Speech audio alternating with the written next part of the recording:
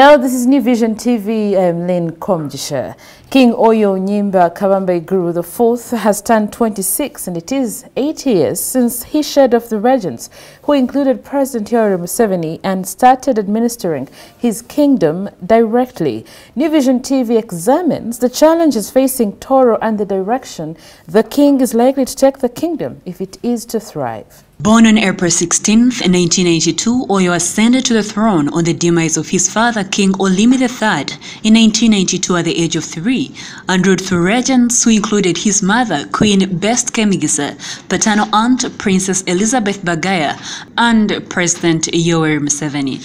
He took full charge of his kingdom in 2010 on attaining majority age of 18.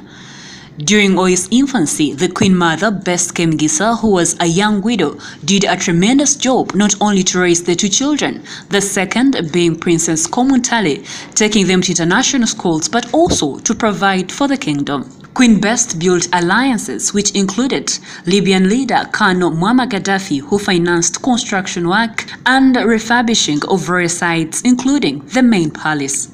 After 8 years in full control, King Oyo still has many years ahead and is required to do a lot for his kingdom. He already needs to do much more than what his disadvantaged mother, Queen Best, managed to achieve in a difficult situation. Besides the preservation of culture, the task at hand is to enhance the economic and social development of Tooro, which is made up of Kabarore, Kamwenge, Chegwega, and Chenjojo districts, having lost Bundubujo, Kasese, and Intoroko with temporary abolition of kingdoms.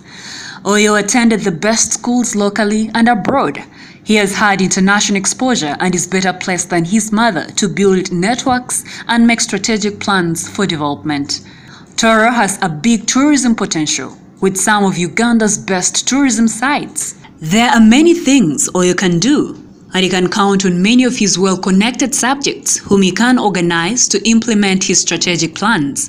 These include top Kampala lawyer William Byarahanga, who is also the Attorney General of the Republic of Uganda and is a big investor in real estate and hospitality industries.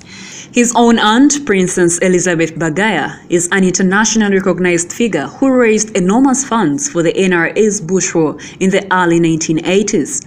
Oyo can also call upon his subject, Andrew Mwenda, a quick fixer who has done PR for some African presidents. The owners of the powerful Mukwano industrial empire also consider themselves Batoro from an Indian origin. Other subjects with major connections include Professor Edward Rugumayo and local government minister Colonel Tom Butime. At 26, Oyo is eligible for marriage. The ball is now clearly in King Oyo's court. How well will he play it?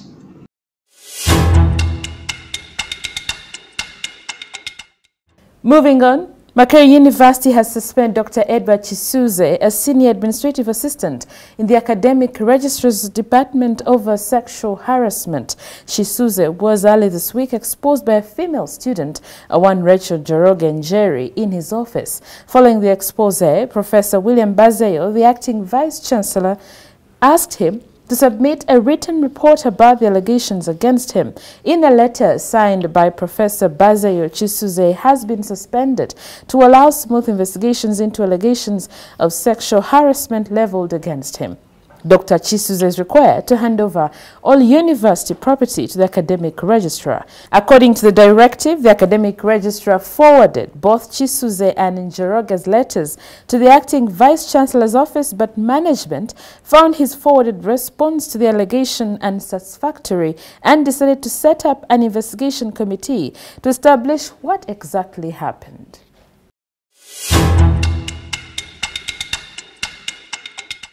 And now, a businesswoman from Bara municipality has been charged with aggravated human trafficking of her employee in order to get his kidney for her ailing husband.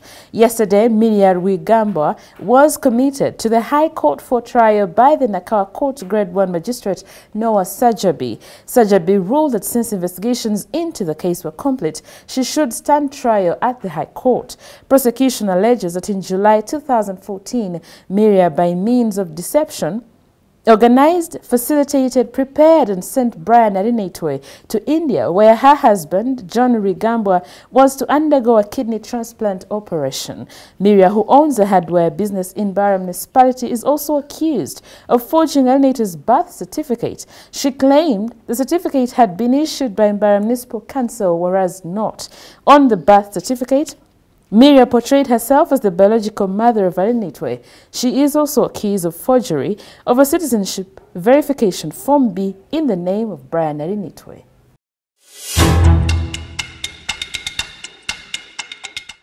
In sports news, stiff competition is expected as Uganda's professional golfers fight for a share of 10 million shillings from the Commercial Bank of Africa Captain's Prize Golf Tournament. The four-day event starts at Uganda Golf Club Course Chitante today with the Pro-M category. The tournament offers cash in the first tournament for professional golfers this year. The annual tournament is expected to attract over 200 golfers. An opportunity to win a brand new Kia Sorento valued at over 200 million shillings for a hole-in-one on hole number 9 is open to all golfers after an offer of the car once again from Kia Motors. CBA Bank Executive Director Joseph Mahugu said this was the first of many engagements the bank is to undertake, both as a way of growing the sport and giving back to their customers. The event yesterday was also attended by the Kia Motors Acting General Manager, Itham Sultan.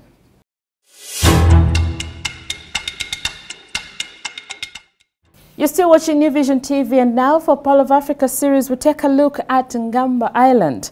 Ngamba Island is home to many of Uganda's chimpanzees. Located 23 kilometers southeast of Entebbe on Lake Victoria, it is home to over 40 orphaned or rescued chimpanzees and can be accessed by boat.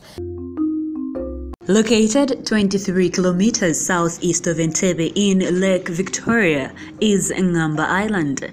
It is home to over 40 orphaned or rescued chimpanzees.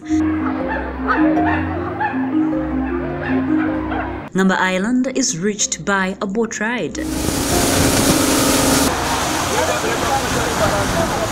Ngamba Island is a project of the Chimpanzee Sanctuary and Wildlife Conservation Trust, which was established in 1997. Once afoot on the island, the guides take you around the place explaining the history of the Chimpanzee Sanctuary. Visitors witness how chimps are being fed and how they live.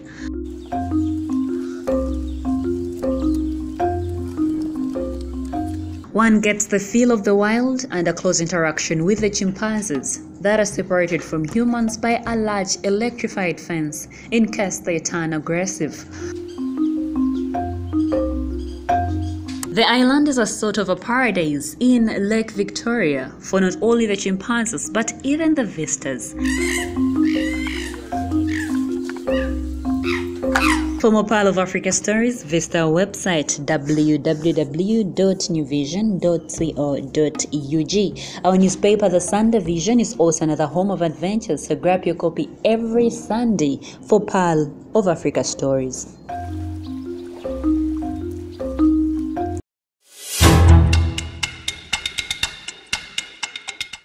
And that's all we had for you. Thank you for watching. Be sure to catch more of your updates on your mobile, on your desktop, on your tablet, anywhere on the go by visiting www.newvision.co.ug. I am Lynn Komjisha.